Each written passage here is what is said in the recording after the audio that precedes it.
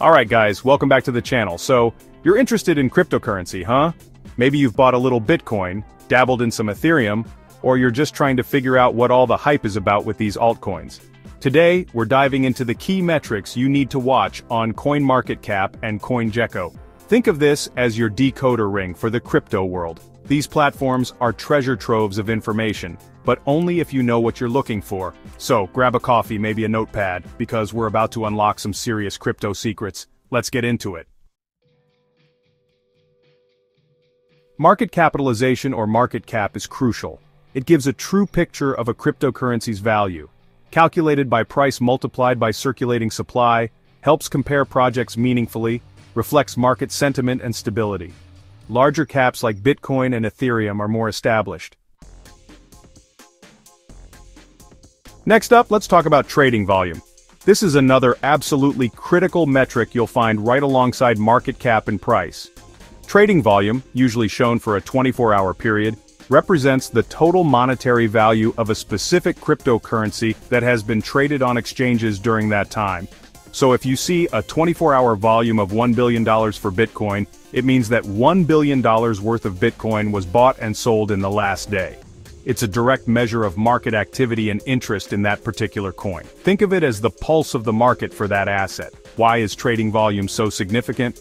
Well, for starters, it's a key indicator of liquidity. High trading volume generally means that a cryptocurrency is easy to buy and sell without causing a massive swing in its price. If there are lots of buyers and sellers actively trading, you can get in and out of positions more smoothly. Imagine trying to sell a rare, obscure collectible versus selling a popular smartphone.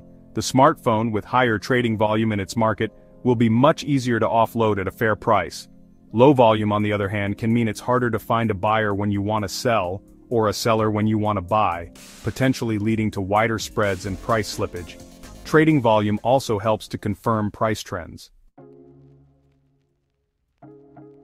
Alright, let's move on to another crucial piece of the puzzle, circulating supply. This metric tells you the number of coins or tokens that are actually publicly available and circulating in the market. This is super important because it directly impacts the scarcity of a cryptocurrency, and as we know from basic economics, scarcity can heavily influence price.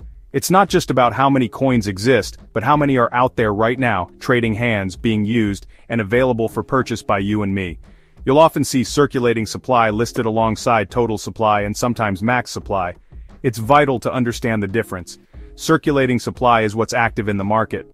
Total supply is the total number of coins that currently exist, including those that might be locked, reserved, like for a team or foundation, or not yet mined. Max supply, if applicable, is the absolute maximum number of coins that will ever be created for that cryptocurrency, like Bitcoin's famous 21 million cap. Not all coins have a max supply, some are inflationary by design. The reason circulating supply is so critical is its direct relationship with market cap and price. Remember, market cap equals price times circulating supply. So, if the circulating supply is relatively low, a smaller amount of buying pressure can potentially lead to a more significant price increase. Conversely, if there's a massive circulating supply, it takes a lot more demand to move the price needle. Okay, let's talk about a metric that everyone probably looks at first, even if they don't fully understand its context. The price change over 24 hours. This is usually displayed as a percentage, showing how much a cryptocurrency's price has gone up or down over the last 24 hours. It's often color-coded green for up, red for down, making it instantly eye-catching. While it's a very short-term indicator, it does provide a quick snapshot of recent market sentiment and volatility for that specific asset. It tells you the immediate direction the wind is blowing. The price change over 24 hours is useful for getting a quick feel for what's hot and what's not in the very immediate term. If you see a coin up 20% in the last 24 hours, it immediately signals that something significant might be happening with that project. Perhaps positive news, a new partnership, or just a surge in buying interest. Conversely, a sharp drop can indicate negative news, a market correction, or profit-taking. It's the market's immediate reaction distilled into a single percentage. This can be particularly relevant for traders looking to capitalize on short-term movements. However, and this is a big however, you have to be extremely careful about putting too much weight on the 24-hour price change alone, especially if you're a long-term investor. The crypto market is notoriously volatile.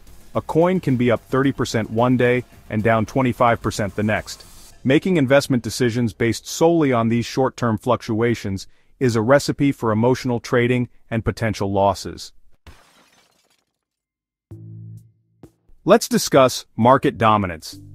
Bitcoin dominance shows what percentage of the total cryptocurrency market cap is held by Bitcoin. For example, if the total market cap is $2 trillion and Bitcoin's is $1 trillion, Bitcoin's dominance is 50%. It measures a cryptocurrency's influence. Bitcoin dominance is closely watched. Why is it so relevant? Bitcoin is seen as the gateway to the crypto market. Changes in Bitcoin dominance indicate market sentiment and capital flows. Rising dominance means capital flows into Bitcoin. This happens during uncertainty or strong Bitcoin rallies.